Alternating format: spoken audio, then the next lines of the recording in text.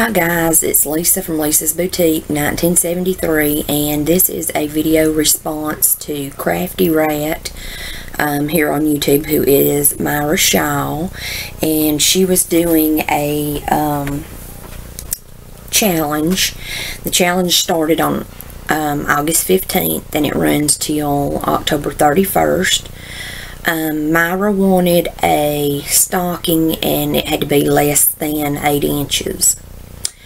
And she wanted 2 Christmas cards to give to the local nursing home there in her area. And so I'm going to share with you what I have made. I actually made her 2 stockings, one that's a little bit bigger and one's a little smaller, and this is what I come up with.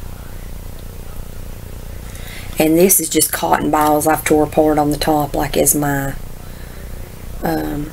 fluffy stuff. Then I've got rickrack that's silver underneath, and then the back is just, you know, plain. It's just made out of paper.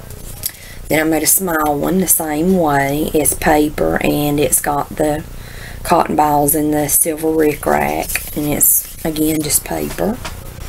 This is my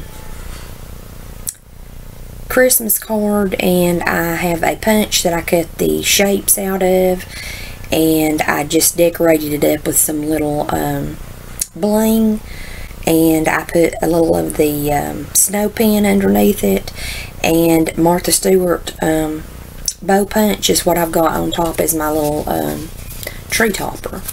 So this right here is what it looks like.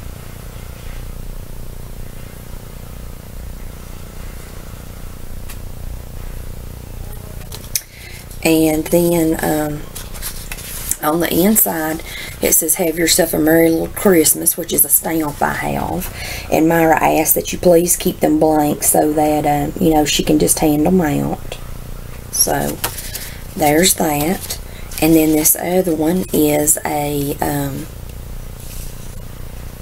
cardinal, I think, a red cardinal that's sitting on a pine tree. And so I've just, you know, glued that image. And of course, that's another little Martha Stewart punch bow that I made with a little flat back pearl in the center of it. And this one says, "May your days be merry and bright." So I done those for Myra, and if you haven't already, please go over and check out her channel. This was just a fun little thing to do. And I've got some other stuff, guys. I have just been working myself like crazy.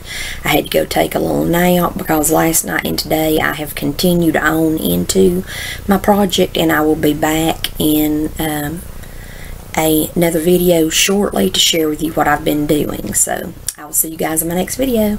Bye.